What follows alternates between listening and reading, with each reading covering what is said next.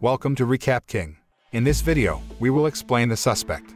This movie tells the story of a former North Korean agent who tries to uncover the volatile secrets hidden inside the eyeglasses of a dead man. Accused of murder, his wife murdered, wanted for treason, and desperate to uncover the volatile national secrets hidden inside the eyeglasses. He wants the truth, and he'll start a war to get it. Can he carry out his revenge and reveal all the secrets? Let's find out in The Suspect.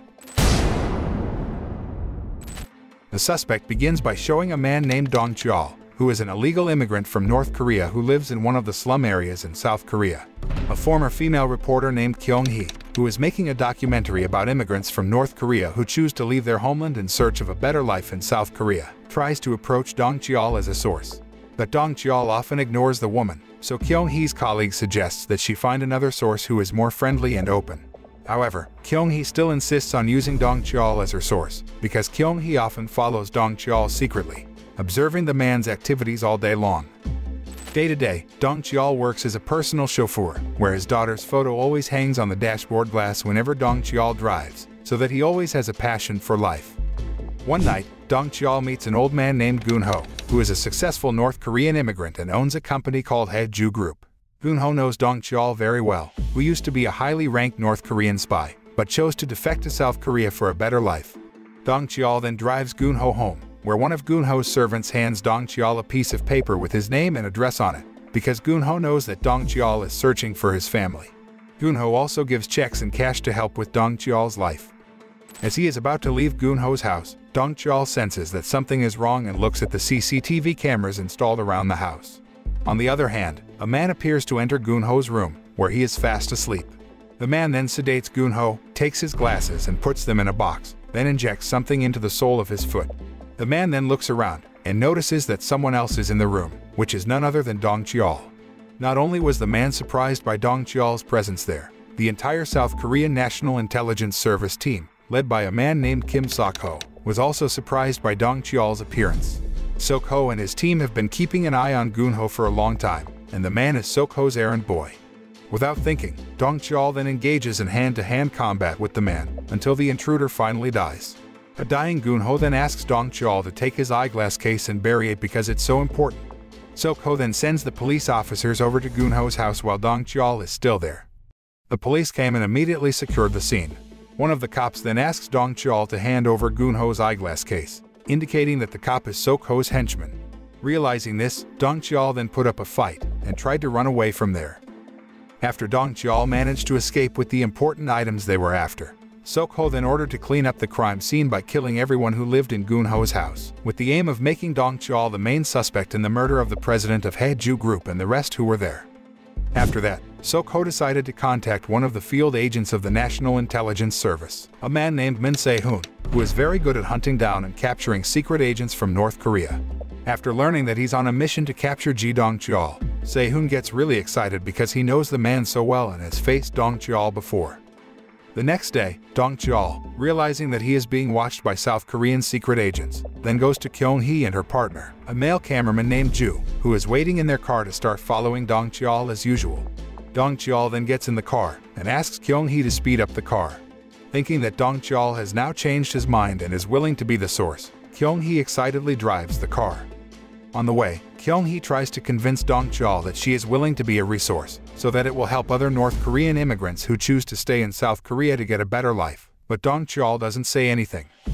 Elsewhere, Sok-ho and Se-hoon are attending a meeting with top military and police officers to discuss the assassination case of the president of Haeju Group, who is planning to serve as North Korea's representative and mediator in an important meeting that will discuss relations between the two countries. Sok-ho has prepared a team and also sent Se-hoon as the person who will lead the operation to catch the killer, who is known to be a former North Korean secret agent named Dong-chul. After the meeting, Se-hoon briefly asks why Dong-chul had to shoot Gun-ho and his servants, because as a highly trained secret agent, Dong-chul could easily kill them all and disguise their deaths as if it was an accident to avoid suspicion. But Sok-ho asks Se-hoon not to think about that and just focus on catching Dong-chul. In this mission, Se-hoon will be assisted by a man named Captain Jo, one of his juniors when he was in the military, who is very good at wiretapping. Captain Jo then gathers all the team members who have been prepared for the mission to capture Dong-chul, and begins to explain to them all who Dong-chul really is. Dong-chul comes from a military training camp in a small town west of Pyongyang, where it is the most difficult military training camp in North Korea due to extreme physical and mental training. So many of the candidates were seriously injured, and not a few who eventually died. Anyone who manages to graduate from the military training camp will immediately join the elite forces and be sent abroad to carry out various missions that will benefit North Korea. Dong-chul is known as North Korea's smartest and toughest spy, which makes it difficult for agents from other intelligence agencies around the world. Dong-chul is very skilled and can always escape, even when he is surrounded by both the CIA and Interpol. Turns in 2009 in Hong Kong, when South Korean secret agents, led by Sehun, are eyeing a ship carrying a cargo of weapons to be smuggled into China by North Korea, where Dong-chul is tasked with guarding the ship from those who intend to thwart the smuggling. Captain Jo then says that Dong-chul managed to knock out all of Sehun's men alone, which indicates Dong-chul is a very dangerous person, so they all need to be more vigilant against him. On the other hand, Dong-chul, who had slipped out of Kyung-hee's car in the middle of a traffic jam, then mingled with the crowds of people passing by on the streets, and heading to the address Gun-ho's servant gave him last night. Meanwhile, at the NIS headquarters, Sehun orders a search for everyone known to have been in contact with Dong-chul over the past few years, because according to the police investigation, Dong-chul has been named the prime suspect in the murder of Gun-ho and his servants, because they found his fingerprints on the weapon used to kill Gun-ho, and finds the weapon at Dong-chul's house when the police conduct a search. A team member reports to Sehun that Dong-chul was seen an hour ago with a former female reporter named Kyung-hee and his cameraman named Ju. After ordering his men to secure Kyung-hee and her partner, Captain Jo then tells Sehun that Kyung-hee is making a documentary about North Korean immigrants who have defected from their homeland and chose to live in South Korea. Sehun interrogates Kyung-hee and asks why she made Dong-chul her source, but Kyung-hee doesn't respond. After Sehun told him that Dong-chul was involved in the murder of the chairman of Haeju Group, Kyung-hee and her colleagues were shocked because they didn't expect this. On the other hand, Sok-ho sends one of his underlings, a man named Dong, to snatch Gun-ho's glasses, which were taken by Dong-chul because Sok-ho was actually only after it, but his plan was thwarted by Dong-chul. Dong then tells Sok-ho that he found a piece of paper with the name and address of a person named Lee Gwang-jo at Dong-chul's house. Upon further investigation, Lee Gwang-jo is a former North Korean secret agent who successfully defected and has now become a South Korean citizen. Sok-ho then orders a sniper to keep an eye on Lee Gwang-jo, because Dong-chul will likely meet him. Meanwhile, Dong-chul tries to contact his acquaintances, but Sehun has managed to tap all of Dong-chul's contacts, and interrupts so that he can speak directly to Dong-chul. Hearing Sehun's voice, Dong-chul immediately recognized him as a secret agent from South Korea who he had encountered while on a mission in Hong Kong in 2009. It turned out that at that time, Dong-chul didn't necessarily kill Sehun, after he became the only secret agent who managed to come face-to-face with Dong-chul, despite being quite badly injured. Dong-chul gives up killing Sehun after learning that Sehun is a father and husband, just like him. Therefore, Dong-chul lets Sehun live and decides to abandon his mission, then just disappears. Sehun says that he will hunt Dong-chul everywhere because he has a debt to pay. But Dong-chul tells Sehun that he is innocent and that he is only being made a scapegoat for the murder of the chairman of Haeju Group and his servants. Obviously, Sehun doesn't believe Dong-chul's words. Dong-chul then tells about the killer he met at Gun-ho's house, as well as the people who were after Gun-ho's glasses, then asks Sehun to investigate. Dong-chul then asks for a little time to investigate something, after which he promises to turn himself in. After giving Sehun an address and asking the man to come there, Dong-chul hangs up before Sehun and his team can trace his whereabouts. Kyung-hee then barges in and tells Sehun that Dong-chul is hunting for the man who killed his wife and daughter. After getting his revenge, Dong-chul contemplates suicide. Dong-chul finally finds Lee Gwang-jo's address, sneaks into the man's house, and runs into him while calling someone on his cell phone. After taking Gwang-jo's gun, Dong-chul then asks him about his wife and daughter whom Gwang-jo had killed. After abandoning his mission in Hong Kong, Dong-chul is considered a traitor to the country, and his entire family is executed, with Gwang-jo being the one who executed Dong-chul's wife and daughter. Unbeknownst to both of them, a sniper sent by Sok-ho is on the scene, ready to shoot Dong-chul. When Dong-chul is about to shoot Gwang-jo, he asks permission to take a pen and write something on his hand and show it to Dong-chul. As Dong-chul moves to get closer, suddenly a flash of light hits his face, so he notices the sniper's presence and manages to dodge the shot. Dong-chul then takes Gwang-jo's cell phone and runs away from there. Gwang-jo manages to escape with his wife, while Dong and his men start chasing Dong-chul. Knowing that the other party intervened in the mission to capture Dong-chul, Se-hoon was furious that he and his team should be the only ones assigned to the mission. Se-hoon immediately orders his men to keep moving and hunt down Dong-chul in the crowd. While on the run, Dong-chul accidentally runs into a sniper trying to kill him, and learns that the sniper is a former North Korean secret agent working for Sok-ho. The two of them then engage in a fierce battle in the crowd, until Dong-chul finally manages to kill the sniper. Se-hoon, who knows about the confrontation between Dong-chul and the sniper, becomes suspicious because the sniper is not a member of his team, and assumes that Sok-ho has sent another team to catch Dong-chul without his knowledge. Se-hoon then goes to Sok-ho and gives him a recorded conversation between himself and Dong-chul that mentions Dong-chul being made a scapegoat, and people are after Gun-ho's glasses. But Sok-ho ignores Se-hoon's and simply says that he received orders from the higher-ups and can't say more about it. Se-hoon turns out to already know about Sok-ho controlling former North Korean secret agents who had defected and hired them in exchange for the asylum they would get in South Korea. But Sok-ho doesn't seem to care much about this and asks Se-hoon to do his job as he's been told. After learning that Sok-ho is moving with his own troops, Se-hoon then asks Captain Jo to investigate Gun-ho's murder case further, to prove Dong-chul's words that he was only made a scapegoat. Se-hoon begins to investigate the forensic report on Gun-ho's fingerprints and cause of death, by threatening the head of the police forensics team that the man will lose his job if it is proven that he has cheated on the forensic report at the crime scene of Gun-ho's murder. Meanwhile, Captain Jo investigates the past of Dong-chul, who disappeared after abandoning his mission in Hong Kong. Dong-chul apparently tries to return to his country, but he was considered a traitor because of the highest power transfer in North Korea, where elite troops from the old government would be considered traitors and executed, as well as Dong-chul. After undergoing severe torture and about to be executed by hanging, Dong-chul learns that his wife and daughter have been murdered. Knowing this, Dong-chul is determined that he will not die before avenging the death of his family. Dong-chul finally manages to escape the hanging. Captain Jo manages to track down the Dong-chul family at a shelter in China, where Gwang-jo is ordered to execute everyone in the refuge. But then, Gwang-jo sees Dong-chul's wife and daughter, who are his partners. With Gwang-jo unable to pull the trigger to kill them, finally another secret agent arrives and does his job. Gwang-jo kills the man instead, then flees to South Korea and works for Sok-ho. Meanwhile, Dong-chul seems to be reminiscing about his togetherness with his wife, who was found dead in a shelter in China. When he confronts Gwang-jo at his house, Gwang-jo scribbles something on his hand that says, "Your daughter is still alive." Therefore, Dong-chul is determined to keep fighting for the whereabouts of his beloved daughter, no matter what the obstacles.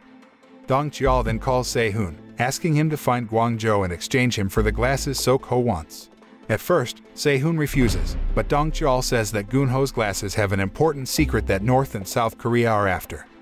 On the other hand, Captain Jo manages to find a connection to Kyung-hee, who turns out to be investigating violations committed by Sok-ho, who employed former North Korean secret agents who had defected. Kyung-hee continues to insist on approaching Dong-chul, because Sok-ho once offered the man to work with him, but Dong-chul refuses. Kyung-hee tries to uncover it, if Dong-chul is willing to give all the information about Sok-ho recruiting former North Korean secret agents who have defected. Se-hoon begins to think that Sok-ho is involved in all this, and is acting alone to achieve his own interests, not for the country. Dong-chul then calls Kyung-hee and asks her to meet him somewhere. After outwitting Sok-ho's henchmen as well as Se-hoon, who dive right into pursuit, Dong-chul takes Kyung-hee somewhere and asks her to record it as she reveals the secret behind Gun-ho's glasses, which is none other than the formula for making secret chemical weapons. Kyung-hee also records Dong-chul's statement that he wasn't the killer of Gun-ho and his servants. After that, Kyung-hee promises to help Dong-chul clear of all charges. On the other hand, Sok-ho is furious to learn that Gwang-jo told Dong-chul that his daughter is still alive. Sok-ho then orders Gwang-jo to kill Dong-chul, Kyung-hee, as well as Se-hoon. It didn't take long for Gwang-jo to find Kyung-hee's whereabouts. Moreover, he was also assisted by Kim, a former North Korean secret agent who also worked for Sok-ho. The chemical weapons formula is then picked up by Kim, and he leaves immediately while Gwang-jo is about to kill Kyung-hee. However, Dong-chul rushes in and attacks Gwang-jo right away. A fierce battle ensues between them, until Dong-chul finally beats Gwang-jo. At the end of his life, Gwang-jo reveals that Dong-chul's daughter was still alive and was sold to China by Sok-ho as a slave, and that the person who had ordered the assassination of the chairman of Haeju Group was Sok-ho. On the other hand, Se-hoon manages to get evidence that Dong-chul was not involved in the murder of the chairman of Haeju Group, and finds an empty bullet casing with someone's fingerprint, which was found near the victim's body. Se-hoon manages to find Kyung-hee and informs her that he already knows the real reason Kyung-hee is making a documentary about defecting North Korean immigrants, and offers to help her as long as she agrees to come with him. Kyung-hee agrees, and she calls Ju to bring her some CDs containing important video recordings of the investigation he's been doing with Sok-ho so far. On the other hand, Captain Jo tells Se-hoon that Sok-ho intends to sell the chemical weapons formula to an arms dealer based in the Middle East for a fantastic price. After Kim gave the chemical weapons formula to Sok-ho, he then ordered Kim to kill Dong-chul. Meanwhile, Dong-chul tries to escape from the attacks of Sok-ho's men with a very tense escape, until he finally confronts Kim in a very adrenaline-pumping situation, where they crash against each other's cars while they were driving. In the incident, Dong-chul survived while Kim died. Dong-chul actually manages to escape by jumping into the river. Elsewhere, Kyung-hee and Se-hoon are investigating copies of the chemical weapons formula from Gun-ho's glasses in a laboratory belonging to Kyung-hee's acquaintances. At the same time, Sok-ho hands over the formula to his prospective buyer, who is willing to spend a lot of money to get the chemical weapons formula. But before that, the prospective buyer intends to first check whether the formula is a formula for making chemical weapons or not. Unexpectedly, it turns out that the formula is not the formula for making chemical weapons as expected by Sok-ho, but a chemical formula that can fertilize wheat plants that can be grown in any soil condition. After that, the prospective buyer immediately cancels the agreement and expels Sok-ho. Feeling completely cheated, Sok-ho then calls director Song from Haeju Group, who told him that Gun-ho is developing chemical weapons, and berates the man because it turns out to be completely wrong. Sok-ho asks director Song to compensate for all the losses and threatens to make him a suspect in Gun-ho's murder case if he doesn't do what he wants. After that, Sok-ho holds a press conference in front of the National Intelligence Service building, where he will reveal the murder case of the chairman of Haeju Group. The reporters who packed the press conference were taken aback by the appearance of Dong-chul, who immediately pointed a gun at Sok-ho, who then fired a gun up, sending people into panic. Dong-chul then takes Sok-ho hostage and takes him inside the building, locking all the doors. Meanwhile, the police, SWAT teams, and NIS field agents surround the building from all sides and prepare to ambush Dong-chul. Dong-chul threatens Sok-ho into telling him where his daughter is. Since Sok-ho refuses to say it, Dong-chul shoots Sok-ho in the leg. Sok-ho's personal bodyguard manages to enter and attack Dong-chul. Even though they had had a fierce battle, Dong-chul was still able to deal with it. Not long after, Se-hoon manages to barge in and then beats up Sok-ho for knowing all about him, who recruited former North Korean secret agents who had defected to serve his own interests and sold Dong-chul's daughter into slavery in China. Sok-ho seems unafraid and threatens Se-hoon back. Meanwhile, with the help of Captain Jo and his partner, Kyung-hee manages to uncover the truth about the murder of the chairman of Haeju Group, as well as evidence regarding the involvement of Sok-ho and director Song, who worked together to get rid of Gun-ho and sell chemical weapons to an arms dealer. Sok-ho, who knows that all his bad things have been exposed in public by Kyung-hee, then feels angry and immediately shoots a gun at Se-hoon. But it turns out that the gun is empty, and Sok-ho gets beat up by Se-hoon. Dong-chul then appears and interrupts Se-hoon because he still has business with Sok-ho. He again asks Sok-ho where his daughter is, and again refuses to tell him. Sok-ho then opens the window and a squad of snipers already at the ready across the building aim their guns at Dong-chul. Sok-ho laughs, feeling himself still in control. He then asks Se-hoon to kill Dong-chul in exchange for clearing his name. But Se-hoon is fed up with Sok-ho and hands the gun to Dong-chul, and finally he shoots Sok-ho to death.